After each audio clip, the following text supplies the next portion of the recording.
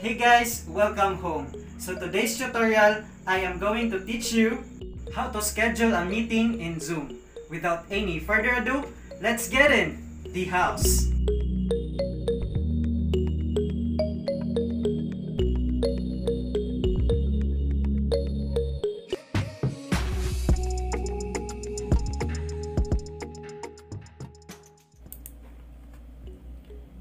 There are three ways on how we can set up a scheduled meeting in Zoom. So number one, we have the mobile application. Number two, we have the desktop application. And number three, the web portal application or the website of the Zoom.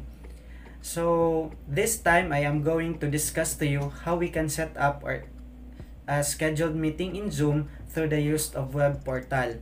So why web portal? It is because all of the settings are already in place in the web portal, and it is very easy to manipulate or set up or change the settings of the meeting. So to begin, we will going to sign up or sign in using our Google account in the web portal. So this time, if you're already logged in, just go to the my account. You can see it at the upper right side part of the main page of Zoom or the home page of Zoom. Then click it, and then we can see the my account page. We have here at the left side part of the page, we have here the menu. So to set up the schedule meeting, we have two options. At the top menu, we have here a schedule a meeting. We can click this one to automatically set up a scheduled meeting, and we can also click the meetings menu at the left side part of the page. But this time, to make it easier for you, we are going to click a schedule a meeting at the top menu. So click it, and we are now at the main interface of a schedule a meeting.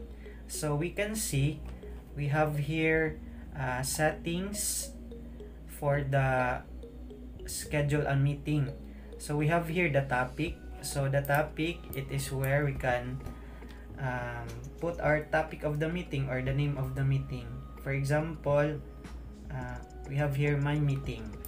Then we have here the description. So the description of the meeting is optional.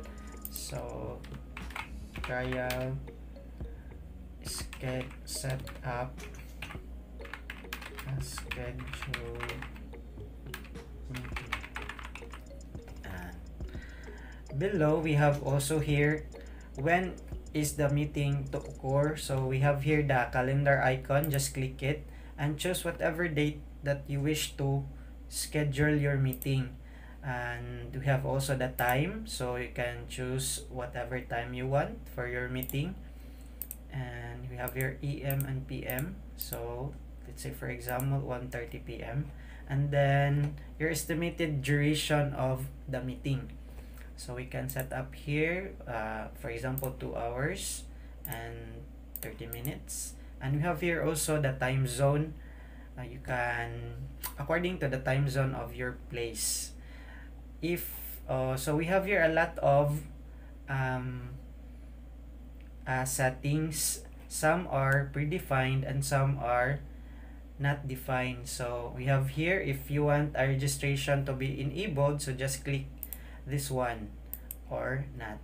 If for the security, you can check the passcode if you want security for the meeting. So if ever your participants will going to join the meeting, they will be asked for a passcode, and that is for the security purpose. We have here waiting room. So if you enable this one, all the participants will be put first at the waiting room before, unless they will be admitted, then that's the time they can join the meeting. So for the video, we have here the option on or off. These are the default value of the settings for video. Host on or off, participant on or off as they join the meeting. So we have also here for the audio, just click telephone or computer or both. Then you have also meeting options. So we can check all the boxes or not. So it will always depend on us and how are going to place all the settings for the a particular meeting. So allow participants to join anytime or not. So just check or uncheck the check boxes. We have also here require authentication to join, breakout room, pre-assigned, request permission to unmute participants, automatically record meeting or approve or block entry to users specific regions or countries. So after all, we have set up a scheduled meeting. Then we can just click the save button.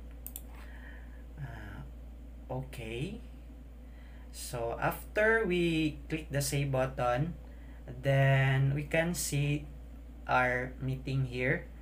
So the topic is my meeting, the description, trial, set up a scheduled meeting, and then the time. So these are the settings that we use to set up our scheduled meeting. So we can add that particular meeting to a Google Calendar, Outlook Calendar, or Yahoo Calendar. We have here the meeting ID, the passcode, since it is enabled, and the waiting room is also enabled. So it is important to note this invite link. So this will be the one that you are going to use to send to the participants of the particular meeting. So before the meeting will start, just send this invitation link to the participants so that they will be notified to join the meeting. So if you opt to start the meeting, just click this button at the lower part of the page, and then to invite the participants, just click the copy invitation here at the right side part of the page. Just click the link, and then we can see here the description of the meeting invitation here and there. So just copy it and send this description or the meeting invitation to the participant that used to join the meeting. So that's all. Thank you very much. This is MellamoFerdz. Until next time, adios.